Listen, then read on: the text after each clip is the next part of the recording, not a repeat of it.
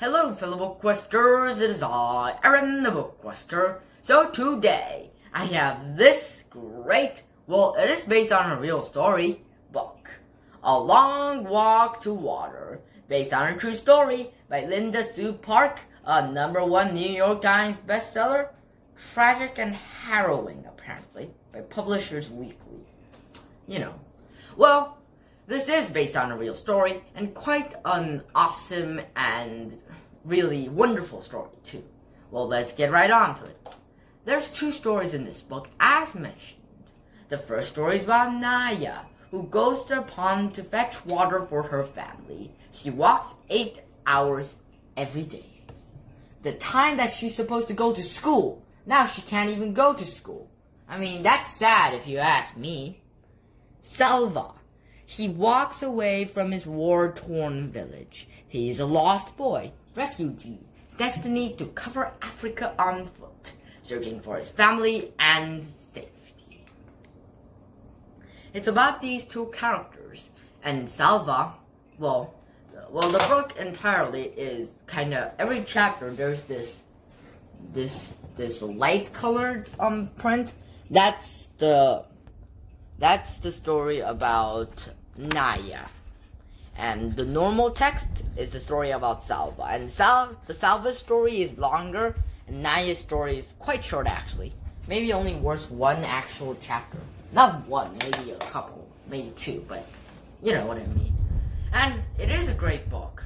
And about Salva, he ran from his village because when the war between the 2 Sudanese people who believed in different religions, they wanted to fight each other and suppress each other. And you know how religions work, right? Only if you believe in that religion is the greatest religion. For them, anyway. So they fought, and the war finally had reached Salva's village.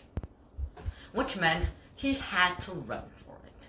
And he ran, and he did so for a long time, and finally reached a refugee camp in Ethiopia and lived there for 6 years, most of his life. Then, the refugee camp at Ethiopia closed because Ethiopia's government was collapsing, and he ran, and leading a group of boys who had survived the cruel pushing and shooting of the soldiers who had driven them out of the refugee camp. They walked to Kenya, which was, by the way, at the other side of Sudan.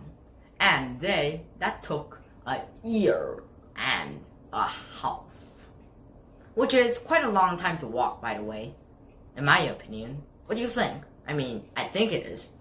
And Salva, he finally reached Kenya, and there he decided he was chosen to go to New York. He was adopted by a new family, New York, at the United States. And there he went to school, went to college, graduated college. He was a young man.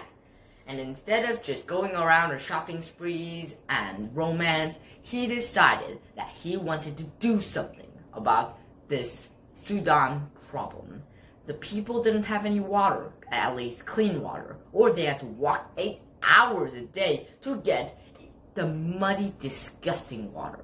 For this, he had to help. After all, he was Sudan in his core. And he made speeches to people who were inspired to donate money, even the smallest amount of money. It came together by the millions, and he dug wells in many places. And he was Dinka. Well, there's 2 tribes that lives in Sudan, Dinka and the Nuer. And the Dinka, and he was Dinka, and the Nuer and Dinka were enemies.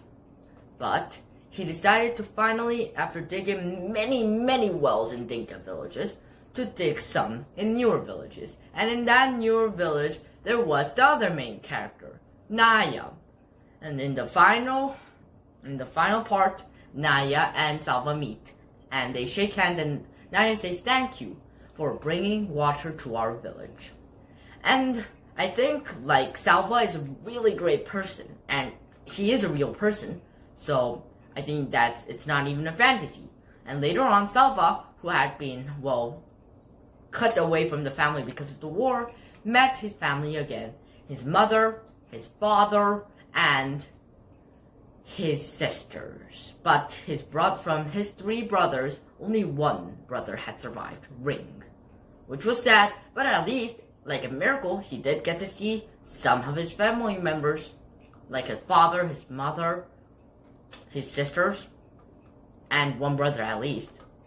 And it's a really good, heartwarming, tear-jerking book. You got to read it, and you will be inspired to donate for a good cause of digging wells for the Sudanese people. Thank you guys, and like always, your BookQuester, Aaron the BookQuester. Have a good day, guys, and don't forget to read this book.